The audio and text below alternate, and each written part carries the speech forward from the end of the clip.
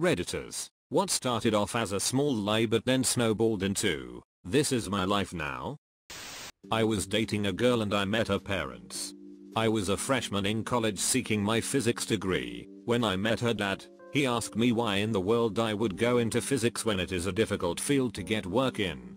Thinking on the spot I said, yeah, I've thought about that too, and I've decided to switch to mechanical engineering. Welp, I'll be getting my mech engineering degree this May. Told a small lie to a girl I was texting that I love running. Dunno how it sold, because I was fat. Started running the second after I sent that. 5 years later, I went from 298 to 180. Not bad. Somebody thought I was Jewish, and I didn't want to correct them because I hate confrontation. So now everyone in the school thinks I'm Jewish, and my homeroom got me a Passover card signed by everyone. My brain told me it was time to stop, but I didn't want to ruin the thought of the gesture. Your senior yearbook quote should be, I'm not really Jewish. I became friends with one of the managers at Panera. One day as I was giving a cashier my order, he told her to give me the same discounts as they give to firemen, police, and paramedics I think. He just chose this discount as it was an easy button to push on the register. Well, this cashier really thought I was a fireman. I'm not. So for the next 2 years this cashier gave me the discount. Even if she wasn't serving me, she would go out of her way to tell the cashier that was helping me, he's a fireman, give him the discount. It snowballed into such an awkward situation that I didn't know how to get out of it. Luckily that cashier eventually transferred to another store, and I now happily pay full price.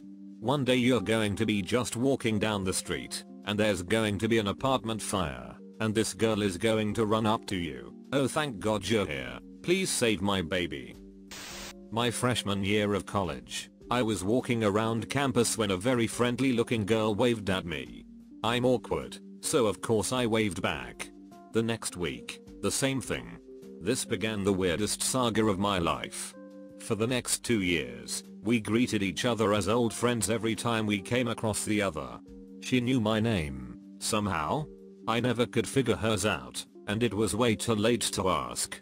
I just pretended I knew who she was and why she knew me.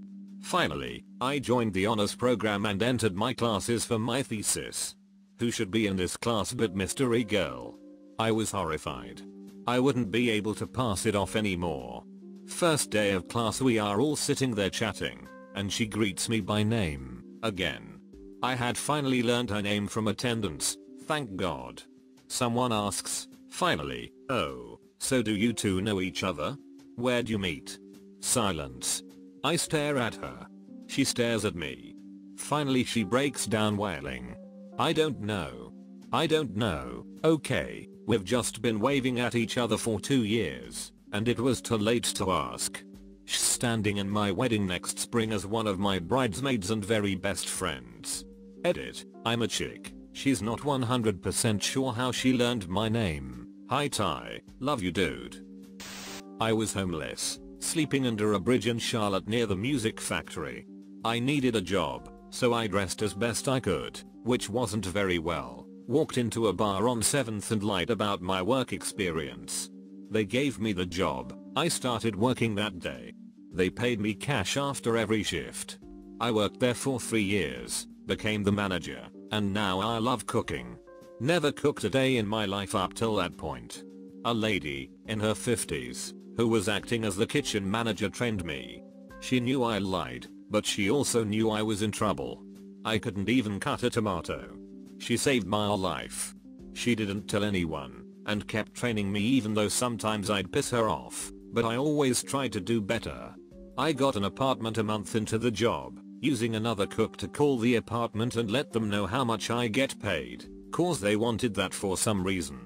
I was getting paid $11 under the table, so nothing was on record, which is why he had to call. I worked as a line cook immediately. It was overwhelming. I'm not from the city, and the work was fast paced. I would study on my time off by watching YouTube and cooking at home. My mother was a super control freak, so one of the ways I would avoid home was after school extracurriculars. I got the date wrong on a math team meeting, So I lied to my mom about it while actually attending the debates team intro meeting. I probably didn't need to lie, but it was always safer to not disrupt her precious schedule. Eventually, debate became a regular activity for me to avoid home.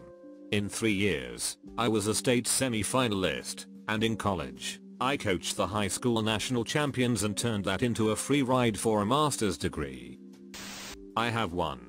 A good friend of mine did not have an umbrella on a very rainy day. One of her co-workers offered her a lift home. One lift home turned into 2, then 3, until he was shuttling her to and from work every day for months. This co-worker is also a very good baker. He would make these lovely cakes and pastries, and offer them to her, which she politely took, every day. Then one afternoon, on her way home, he stops and picks up his parents. He happily introduces her as his girlfriend. She was shocked by this title, to say the least. They proceeded to invite her to a family gathering over the long weekend to meet everyone. His parents, they were so nice. She accepted because she didn't have the heart to embarrass the guy. She went to the gathering, met with other family members, and he kept introducing her as his girlfriend. She never worked up the nerve to correct or stop him. Long story short, they are now married. I moved to a new city when I was in 6th grade, and on the same day I started, 2 other boys started, and they both knew how to skateboard, so I lied and said I did too. Then for months I lied about being able to skateboard to them and other kids at the school, and I never came clean because I didn't want anyone to call me a poser. So I bought skater boy clothes and a skateboard and learned how to skateboard because I lied about knowing how to skateboard. Still skating since then. I'm 27 now. An electrician came and priced up a job at our rental property. He greeted me with, "Hi Ian. I've come to price some work up." I replied, "Yep, that's me. My name is not Ian. It's not even close to Ian." I was too British to correct him with his error, so I just went along with it. It's not the worst lie I've ever come out with. In my head I'm thinking, at worst the guy is just going to call me Ian again when he leaves. He was in my flat for a good 20 minutes, calling me Ian during conversations we had. Not once did I correct him, just stayed in character as Ian. Weeks went by, and he eventually came back to do the work at the flat. My missus and me had the day off. I had forgotten about the whole Ian thing until that day, so I explained to her that if she talked to me that day to call me Ian. It's just easier. This is one that doesn't bother me. I had a co-worker with memory issues or dementia, and he called me Kevin once in a while, not my name obviously. It made me laugh, and one of my co-workers started calling me Kevin and telling new employees that's my name. This was 3 years ago, and it is still going. At the same time I told my son, who thought it was hilarious, and somehow it morphed into me calling him Kevin, and my cat too.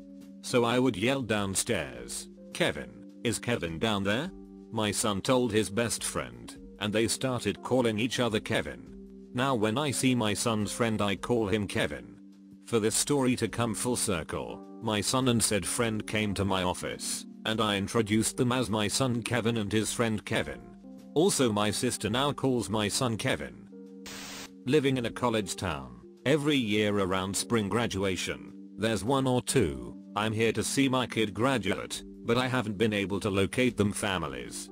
Usually kids that stopped going, pocketed their parents' money, and or just gave up and couldn't handle telling the family. It ends sadly sometimes. That's a big lie/deception to deal with and maintain. It almost always comes to a head. I'm from a small town, and was super worried/anxious about how college would go. After move-in day, everyone on our floor had to go around saying our major/what we wanted to do occupation-wise. I was 4th to go. The first 3 people say, doctor, lawyer, surgeon. I'm convinced at this point that everyone in college was way smarter than me and had their shit together. You're on Reddit, you get it. Anyway, I blurt out economics as my major, then say, professor, because it was the best thing I thought you could do with that. So now I'm in my 2nd year of PhD program, because I just never found a good reason to change from my RA meeting as a freshman. Edit, yes. I found out later that like 80% of the incoming bio majors were pre-med, because it's all talk. If you are 18, don't make the mistake I did. You should be worried about doing well in college, but the freshmen who look like they are way ahead of you are either A. lying because they're scared to, B. airheads who don't think picking majors are worth worrying about. Not me, but my dad. We moved and he was convinced the postman's name was Jer, as in short for Jerry. He greeted him by it nearly every day for about 10 years. We even gave him a Christmas card which he displayed down in the sorting office. Fast forward, and we have a temporary postman, my mom asking him after a few weeks, "When is Jer coming back?" This was met with stunned silence and a puzzled look, with a resounding, "Who is Jer?" No one works in the locality by that name. Turns out, his name is Declan, and he was too nice to correct my dad for close to a decade. Back in high school, someone in my freshman English class thought he heard someone call me Lewis, so he started calling me Lewis. Not really a friend, just someone I spoke to on occasion. Now high school me thought he was just trying to be funny, and didn't care to correct him, and he continued to call me Lewis, and whenever I heard him call for me I responded. It wasn't until our last week of senior year that he stops me in his tracks and goes, "Someone told me your name isn't Lewis. Is your name Lewis?" "No. I've been calling you Lewis for 4 years. I thought that was your name." In Vegas for a bachelor party. I was 21 or 22 at the time. Got wasted. Made a bet with a friend while we were out at the club. If you're wrong, you have to pretend to be British the rest of the night. I lost. I was British. Met a girl who started talking to me because she overheard me saying some bullshit to my friends in a British accent. She thought that I was British. I went with it. I slept with said girl. Had to wake up hungover the next morning and continue to be British. She said that we should hang out again that night. Sure. Meet said girl, and she's brought all of her friends, who all think that I'm British. So I'm British again, but around more people. My friends are dying every time I talk. One tried to be Australian around the girl's friends, but was called out for being a fraud. My fraudulence continued to go unnoticed. Had to answer all kinds of questions about my life and childhood. I had never been to the UK. Fortunately, I was an English lit major, and also watched 3 or 4 British movies. Mostly Monty Python. Thus, I was more or less an expert on all things British. I got tired of doing the accent. So I started saying deliberately incorrect things about England to see if someone would call me out, more fun than randomly admitting it.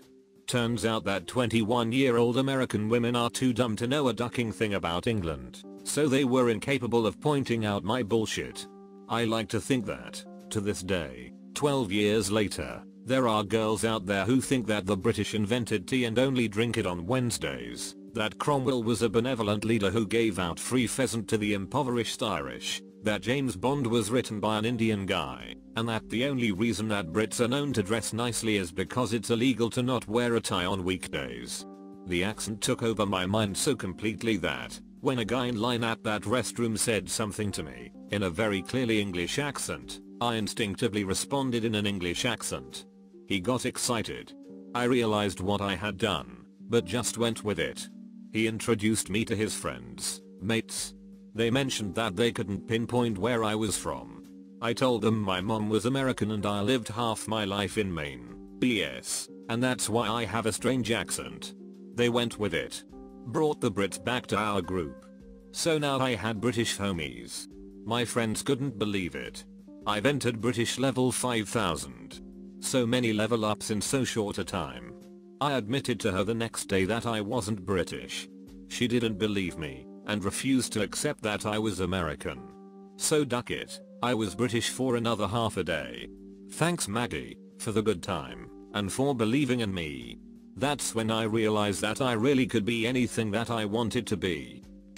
Once my boyfriend's mom asked me if I liked their bathroom soap. It's lavender. I don't like lavender. But I decided to tell her, I love it. It smells so good. Now I have an endless supply. She buys me some all the time. It's too sweet to tell her the truth, so I just keep it to myself and use the mediocre smelling soap. Oh well, this is how I live now. When I was 14 years old, I played with a group of other kids on stage during the 2008 Hawaii International Ukulele Festival. Jack Johnson was performing, and we were behind him strumming along. Hundreds of us. This story has turned so thoroughly into, I played on stage side by side with him, just the two of us, that I can't correct people anymore, and just shamefully accept the O's and R's when it gets retold. People picked on my brother in high school for getting jumped by some wannabe blood thugs in the bathroom. Popular thugs, if you can believe it. It was relentless. His confidence and any friendships were crushed, 'cause, you know, people can't be seen with the loser. One day I was confronted by said thugs, basically talking shit about my brother, and in my infinite wisdom, I said, I could box, so they better back off. Something to that effect. Looking back, I cringe, but you do what you have to. Needless to say, they did not back off. Somehow, I landed a punch on one of the kids that dislocated his jaw. Like, flapping around like a mouthpiece hanging from a football helmet. I became the kid who could box but never wanted to fight, which I guess gave me credibility. I don't really know. Everyone and their hyena came to me asking where they could learn said boxing skills, how I'd learned by 16, all that crap. I'd wanted to just come out and say I had been lucky, but I didn't want anyone to give my brother shit again. So the lie stayed. Luckily, no one ever picked on my brother afterwards, and I did eventually learn some boxing fundamentals, but most because I felt like I was living a lie. Which I was. As a man, I have not had to keep up the facade. I was having a rough time commuting too far for work for a few months. Decided to quit to find something closer to home, but told everyone I had been approved to work from home. When I went to give my 2 weeks, my manager asked, I know the driving has been killing you, how would you feel about working from home? Work laptop to my left and watching Great British Masterclass as I type, been working at home since then. Yeah, right, say I'm pretty good with Excel. No. No, I wasn't. And now I'm an analyst at a Fortune 400 company. When I was little, my grandma would make me these horrible frozen chicken tenders filled with cheese. They were just god awful. Because I am a good grandson, I told her that I loved them. From then on, every time that I visited her, she would cook me those abominations. Even when I was in graduate school, I would go visit her, and for one meal, I would have to slide those gross things down my gullet. Every time I would say, thanks. I love them. The things we do for love. I was looking for a job, and I didn't want to be a fast food manager anymore, so I fluffed out my resume with computer skills I didn't have. I was contacted by a recruiter who asked me some questions to gauge my abilities, and I straight googled the answers as he was asking them. When I went to the interview, the boss had all of these circuit boards sitting all over his desk. I recognized them as Raspberry Pis from Reddit. So I asked what he was using them for. The rest of the interview was just this guy bragging about all of these projects he had going on. He might as well have been speaking Greek. I just feigned interest and said wow a lot. I'm hired.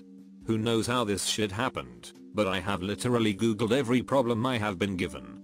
Day 543, they still think I know what I'm doing. I'm making 1.5 times what I was making as a manager. I have a GED for Christ's sakes. I told my parents I bought a duck when I was 20 to tease them. I found a picture online of one and sent it to them. Sadly, they believed me. They got overly excited about their grand duck and told my whole family. I ended up buying a duck. My uncle's name is Ernie, and he owns a restaurant, and likes to talk to guests when they arrive and leave. One of the patrons that eats there a lot, confused his name with Bert, a la Bert and Ernie. Being the pleasant and polite Asian dude he is, he didn't have the heart to correct him. Now whenever this one customer comes, the staff and my aunt, the manager, has to call him Bert. He is my Uncle Bert now. Wasn't a drinker in high school, so to shut down peer pressure I told them I was born with half a liver, and drinking anything could make me very sick or kill me. The lie just became natural and followed me to college. Was out with some friends playing pool and decided to have a beer. When I came back, a buddy slapped it out of my hand thinking I was suicidal. Then the explanations began.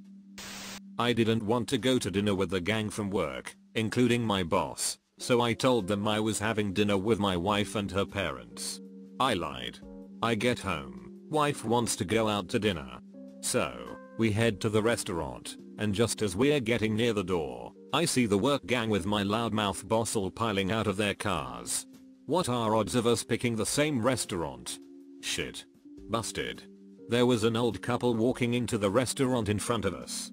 I held the door for them, and insisted they join us for dinner. They were quite perplexed, but accepted my offer of a free dinner. It was the most uncomfortable dinner ever. They had no clue who we were, none of us had any shared interests. They rushed through dinner, thanked us, and got the hell away from what I'm sure they thought were a couple of weirdos.